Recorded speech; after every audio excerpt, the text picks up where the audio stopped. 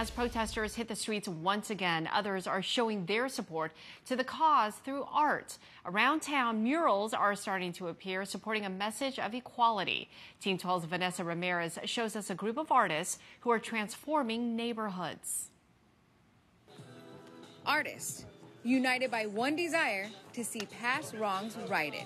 Love Fights Back was initiated through the obvious times right now that we're going through, right? Through the Black Lives Matter movement, protest, everything that's boiled up to get to this point. This group of artists have never worked together, but decided it was time to collaborate and share their vision of what hope looks like.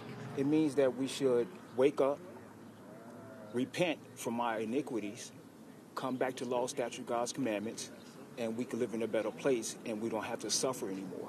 A hand raised in defiance on each side, signifying the strength in their cause for social justice.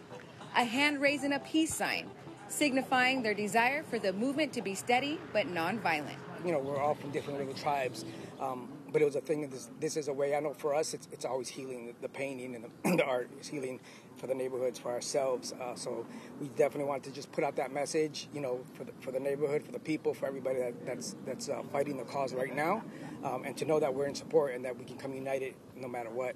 And theirs is not the only mural showing support for social justice. Obed Gonzalez and Lindsay Smith headed up this project in the neighborhood of 10th Avenue and Flower. This chalk art wall is open for anyone in their community to add their own positive messages. As for the mural on 15th Avenue in Van Buren, the artists hope this will inspire others to continue to seek change. I hope that this mural would enlighten people, bring us together, and see that as a nation of people we can unify and come together and make a change for the better, for the next generation that comes. In Phoenix, Vanessa Ramirez, 12 News.